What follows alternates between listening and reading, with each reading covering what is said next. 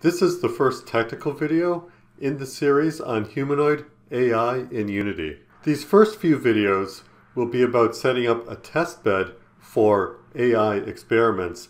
They won't go too much into the details of AI yet. So what is a humanoid model that we can use in Unity?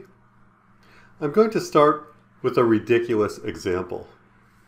Within Unity, you can create simple 3D shapes like cylinders and spheres. So I'm making my own humanoid model.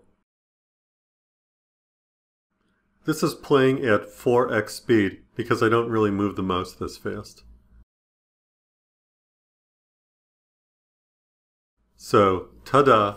Here's my humanoid model. Is that a humanoid model that we can use? Of course not, but I did that to make a couple of points. First, Unity is not intended to be the modeling environment. 3D models are typically made in a different tool and then imported into Unity. And second, my stick figure obviously does not bend and move. Unity has a built-in notion of a humanoid skeleton. In Unity, any humanoid model needs to have what Unity calls an avatar, which is essentially a description of that model's bone structure and how the bone structure relates to Unity's internal skeleton model. So let's look at a better example. We can download a free asset called Space Robot Kyle from the Unity Asset Store. Then we find Robot Kyle's model and drag it into the scene.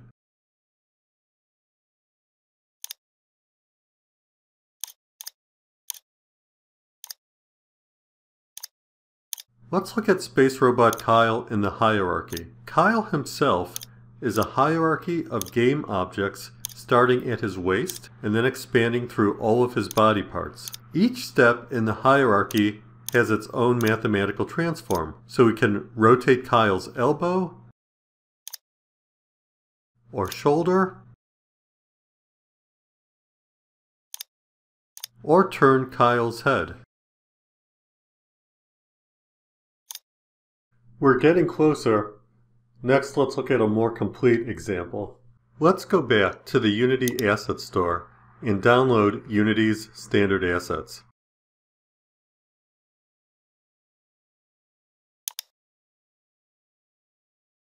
I am using Unity version 2018.4 to be compatible.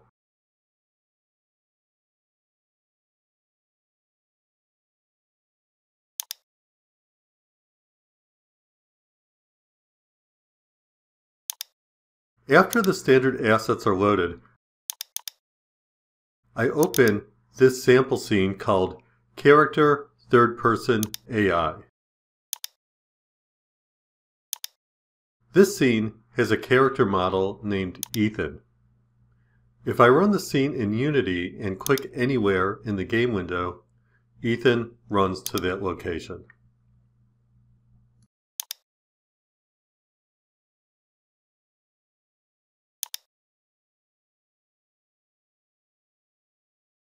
As an experiment, can we put Robot Kyle in the scene instead of Ethan? We could do that right now, but Kyle won't do anything, he'll just stand there.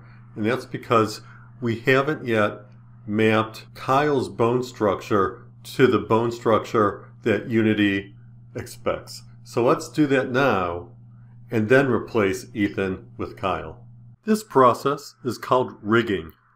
We need to change the animation type to humanoid to match Kyle's bones against Unity's skeleton model.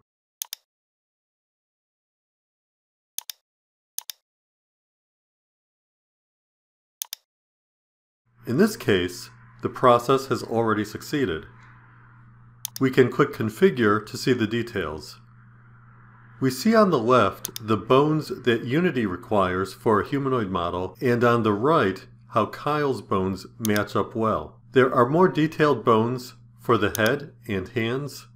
Some of the bones are optional.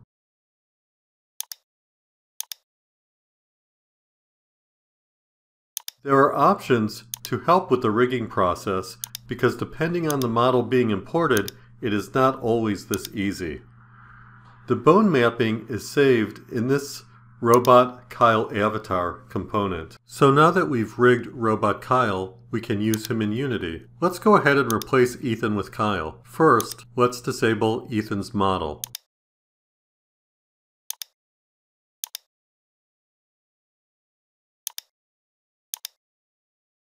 Then we add Robot Kyle under the character controller. We disable Kyle's animator component because in this case, the controller has an animator. We do need to replace Ethan's avatar with Kyle's avatar. That's it. We run the scene and we have Kyle running to the points where we click instead of Ethan.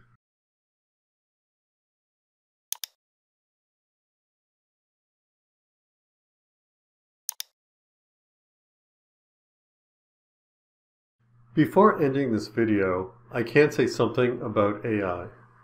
You may have wondered why the Unity sample scene is called Character Third-Person AI, and the controller is called AI Third-Person Controller. Where is the AI? The character just runs from point A to point B, right? Actually, this example is using Unity's NavMesh system, which includes an AI algorithm for pathfinding called A*. It hasn't looked very impressive because there are no obstacles in the scene, but we can change that. I'm moving the camera back a bit so we can see more in the scene window.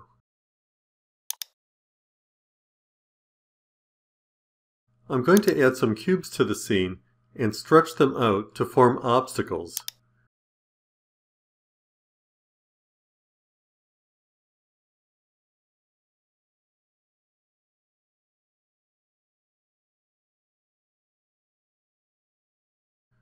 We need to go to the navigation view. Now the blue areas are walkable. We need to rebake these regions so that the obstacles and a bit of space around them are not walkable. Don't worry if this isn't familiar.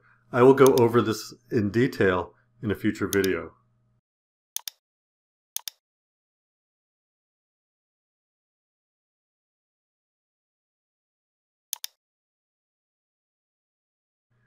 Now we can give Kyle some new destinations, and using a bit of AI, he calculates a path around the obstacles.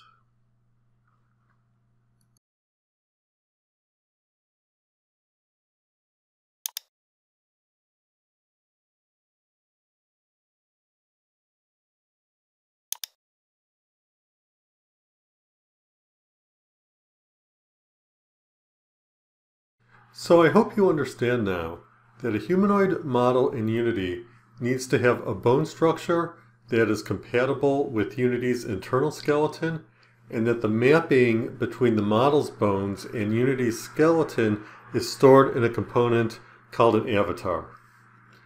There are a few ways to get or make humanoid models for Unity. There are pre-made models available.